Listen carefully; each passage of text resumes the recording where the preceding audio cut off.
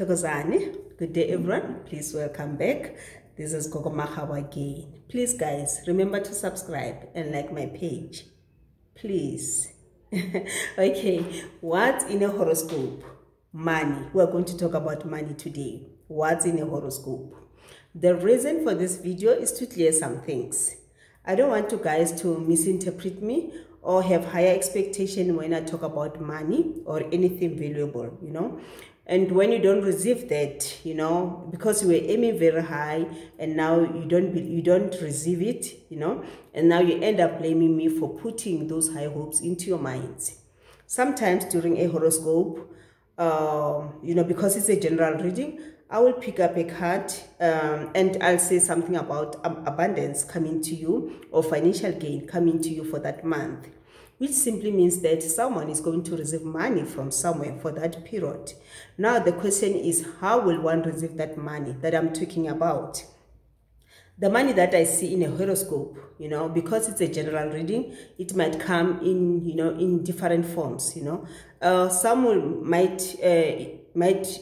for some it might be an inheritance, a matured policy, a bonus from work, donation, payout of the work that they've done or for the products that they've delivered, someone giving you money, winning a jackpot, or maybe you are just lucky enough, you're just walking around, walking across the road and now you just saw money lying there.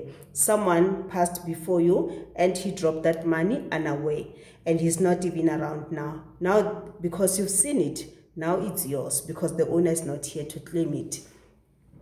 What I don't want you to do, guys, is to put high hopes, on things that you don't even own or you don't have a right to or you don't qualify for. For an example, I'm going to give you an illustrative example here. Let's say I have 6 guys. The first one is A, second B, third C, fourth D, fifth E, and sixth is E. So A is a businessman who's doing tendering and supplies. B is selling sweets and other small items, like sweets, cold drinks, all those small things. C is working in a company, earning a minimum wage salary. D is a 55-year-old man working a 9-to-5 job. E is not working and not selling anything, he's just lazing around. F is a gambler.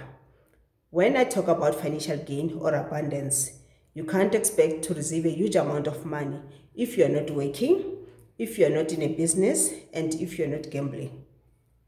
Yes. Okay. For example, let's start with A. Since A is a businessman who's also doing tendering and supplies, he might receive a huge payment injection into his business, or maybe a payment for that work that he's done, or those goods that he has supplied. Or he might also be awarded a tender for millions, That's how he's going to get his financial gain, because he is into big businesses. Number 2, since B is selling sweets and other small items on the street, he cannot expect financial gain like the one received by A, because he's only selling small items like cold drink. Let's say it's summer, it's very hot, it's a very hot month, cold drinks are in demand. So B will buy more cold drinks and sell them on the street, and because it's in demand, it means that he's going to make more money out of that. So that's how B will make his money. Number C.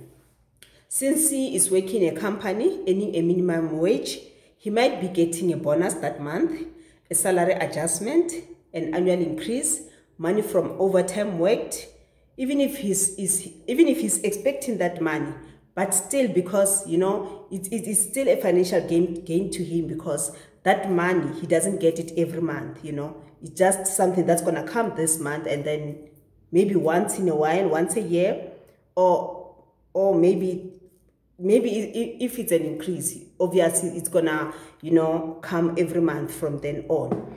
That's what's gonna happen to C. And let's check about D. Since D is a 55-year-old man working a 9-to-5 job and earning a minimum salary, he might be getting a payout from one of his retirement annuity funds because he's almost on pension, or even for some of his policies which has matured. That's where he will get his money, you know. And coming to E, since E is not working and not selling anything, he must not expect anything, any policy payout, since he doesn't have any policy, unless if he was working before and he had policies before, maybe they've matured, then he can get them. But he mustn't expect any bonus because it's not working. He won't get any bonus. He won't get any annual increase because it's not working. Instead, he might be given money by someone he knows, someone who's close to him, maybe just 100 rand. It's still a financial gain because you didn't work for it, because we're not even expecting it. Someone gave it to you, you know. But obviously, no one can give you a 10,000 just for fun. Just say, here's a 10,000 for you. No one will do that. Unless if it's an inheritance, or if maybe it's a payout from, you know, maybe a funeral policy or something.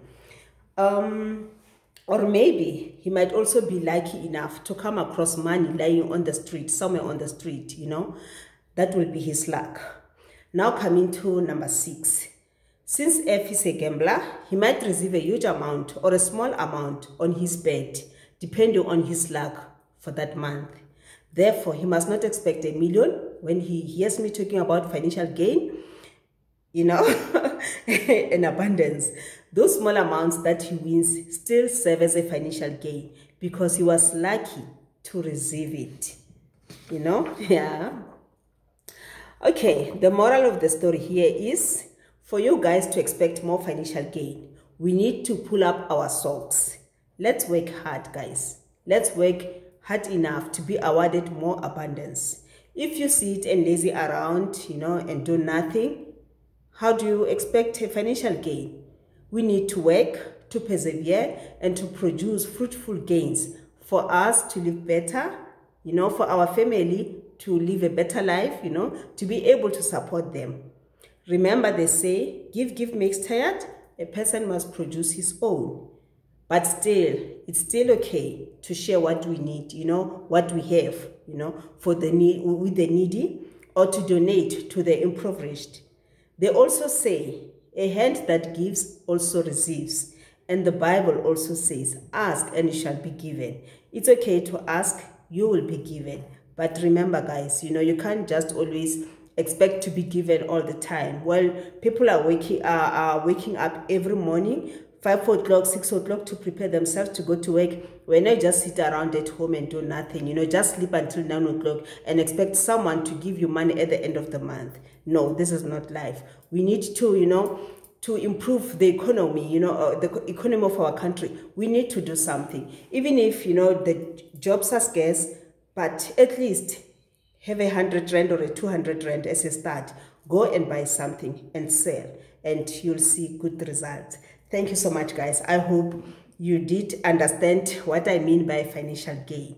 So we are not going to have any problems. We are not going to point fingers at each other. You will expect what you know that you are worth it, and you will expect what you know that you've worked for to goes.